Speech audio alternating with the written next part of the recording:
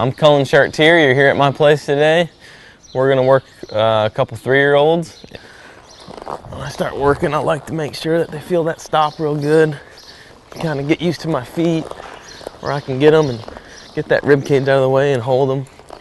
This mare will get a little flat on the right side, so I try to hold her up as much as I can without making it a big deal.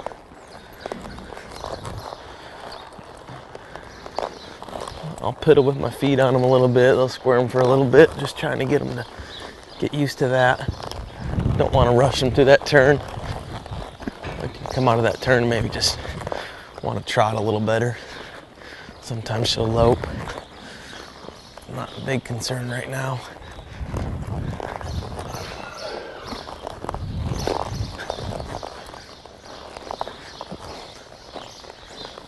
Main thing is, want to get her tight. That stop. Hold that turn so she's getting off just a little bit to that right. So I'm going to be a little more conscious about it coming out of this next turn. Getting used to his feet. Real easy. Real easy. Real easy. Easy.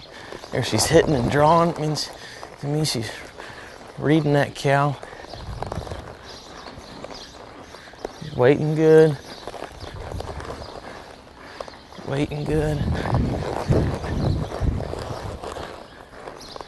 She's just getting a little off to that right. So I gotta, as I go on through the year, make a point where I can get her to stick her up in there so that it doesn't hurt me in the show pen too much. Cullen, you were saying that this filly gets too flat on her ends. How do you teach your horse to help change that angle?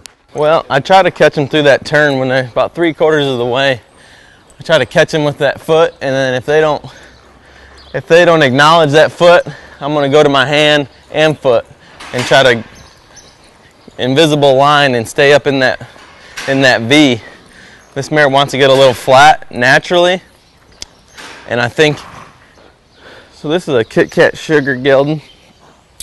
Might be one that I'm going to small futurities with. Still not real sure. Feel like he's going to be ready early. He's cowy, physical.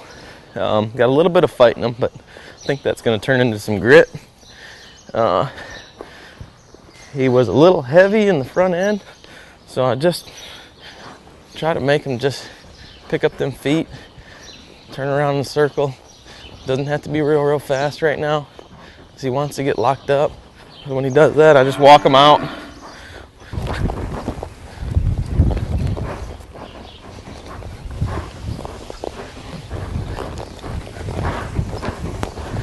He's trying real hard. Still just a bit wild.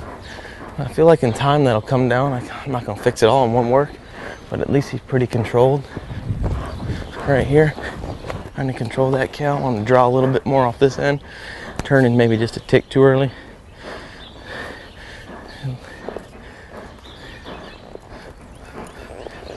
There we come out of there nice. Come out of there nice, got stopped nice. Let me get his rib cage out of the way.